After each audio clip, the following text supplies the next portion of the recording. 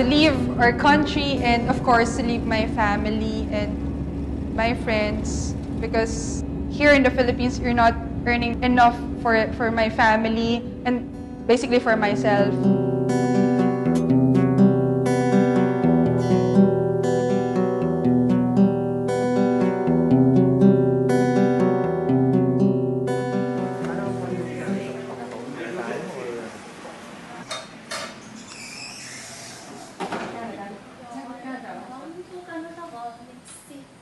I hoped at the beginning na sa Pilipinas ako kasi wala akong kapatid.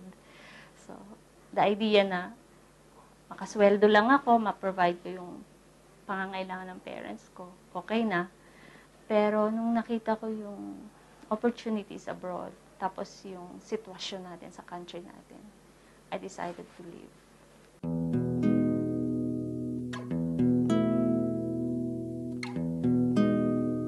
Sacrificing your family, you're sacrificing lahat ng loved ones mo dito, yung mga happy moments mo dito, for you to go there, for you to earn money for your family. Parang sa case ko po, yung sa son ko, iniwan ko siya dito for mga 6 months siya noon.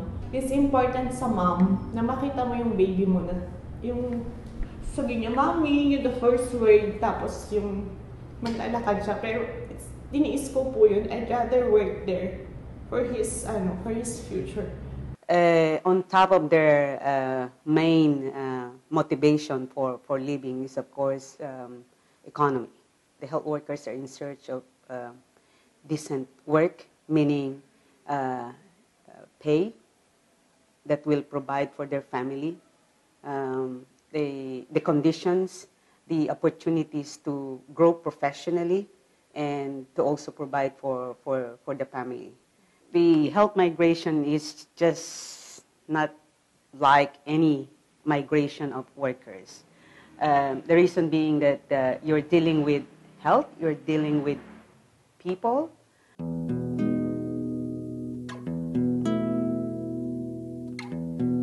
If we consider the European situation, there is calculation which are showing that in 20 years' time there is a rather big in general shortage of healthcare professionals in Europe.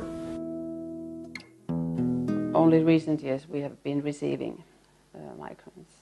It's a new phenomenon, and the migration is increasing, and the fact is that we are facing a shortage of trained personnel within a few years. Already now, actually. There has been a calculation that from the ministry that we need 20 to 60,000 workers more within 20 years. So one of the solutions might be migration. If you look purely at the demographics in Europe and many other developed countries, you can very easily project an increase in the need for healthcare, because there will be a growing elderly population which will make much more demands on healthcare provision. So increased need for healthcare will be there. The current education system is not producing enough professionals.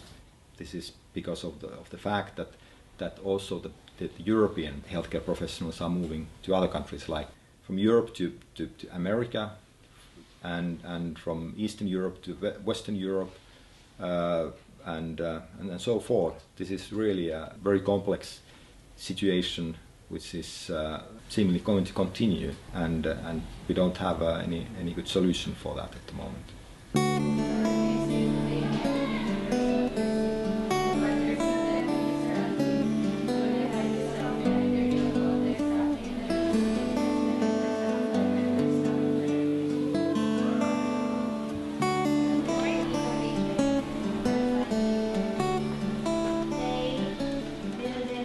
Ever since I was a child, I dream of becoming a nurse.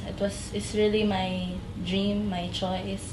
And other students would say that they have been forced by their parents to take up nursing, but I'm the type that chose nursing as a profession. And then I love taking care of other people. I find happiness when I'm doing nursing skills or whenever I'm doing community work. I like dealing with people a lot.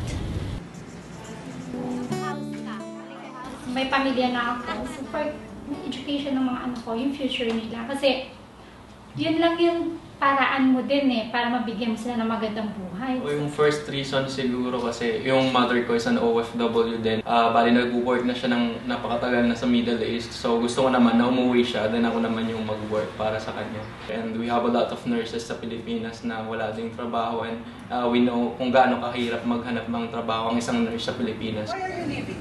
Is this your first time? Why? Greener pasture, of course. Number one reason is to send our children, to school. Number two, to build a dream house. When we talk of the health workforce and we talk of nurses' mobility, this has implications in many aspects of the healthcare system in the Philippines. So out-migration of nurses may mean on one end a weaker health system because we're losing nurses going out to other countries. But on the other end, if we see the benefits of out-migration, it returns some remittances. It also transfers technology. And those who had experience outside of the country and coming back provides an ideal concept of what a health system should be all about. Ethical recruitment is making sure that the client and the candidate will have the same values, will have the same principle, they will respect each other. I still believe that what is ethical is something that is moral. Legality is what is legal doesn't mean it's ethical. Because if the government allows a legal placement fee of 1 month and we charge them, it's legal. We cannot be caught because we're doing legally. But is it ethical? I don't think so, because we believe that still the candidate deserves the best employer without paying the recruitment company. Ethical recruitment does not really focus on profiting or gaining profit from the migrant. Does not exploit on the vulnerabilities just because people would like to work.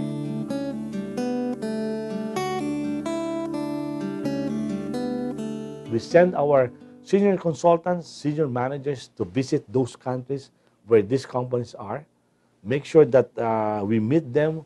We see their structure, we see if we have the same values, the principles in business, how they treat their people, what is their accommodation.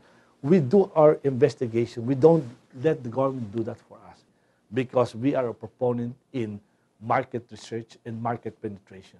And the most important thing for us is to penetrate that market and make sure that we have the right company. We have very, very seasoned consultants and managers that has the same knowledge in the industry that our clients are in to make the final interview and assess the quality of that candidate. We define the criteria, the timetables for recruitment, and every step on the way until they become either licensed practical nurses in Finland or registered nurses here. And it requires a lot of cooperation and often is based on a long-term relationship with the employer. This is essential for the trust, and also in order to make sure that we truly understand one another and the workplaces that the recruits will be placed into. We always have 3 parties in the process. And we also have a steering group for each process so that we can monitor the development of the recruits. So there is the employer, the client, us, the recruiter, and also the institute or school that provides the professional training in Finland. After a certain period of time, people graduate and then they are formally equipped for work in Finland. Recruitment agencies play a key role in the protection of our workers because they are the ones who recruit the workers. So they're supposed to ensure that the terms and conditions of employment that will be offered by the employers are at par or even if above the minimum standards set by the POA. So on the protection aspect, they really are the basic player in ensuring that the nurses will be living under decent terms and conditions of employment, ensuring that the nurses possess the proper qualifications, technical competence that they need as required by the employers.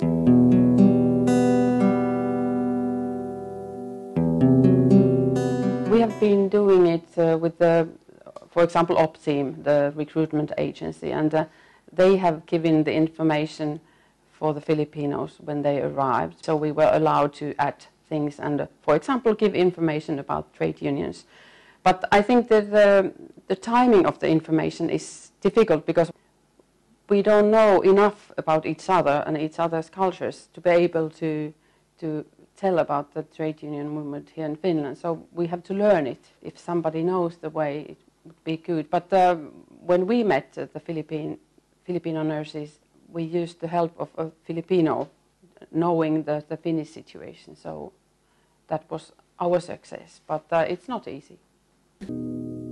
Nung dumating kami dito, umuulan. Yan lang, medyo nag-adjust kami sa weather. Sa language, syempre, ang hirap kasi ng language, saka yung tinuro sa amin din sa Pilipinas. Bali, nakatulong din talaga yon. Maganda dito kasi safe siya na country, peaceful, may sistema. As long na mag-abide ka dun, you will never go wrong. Basta ayos ka lang. Pero you have to observe the rules. Kailangan namin mag-adjust. And they are not as open as we are. So, kailangan tansyahin mo muna yung taong kausap mo.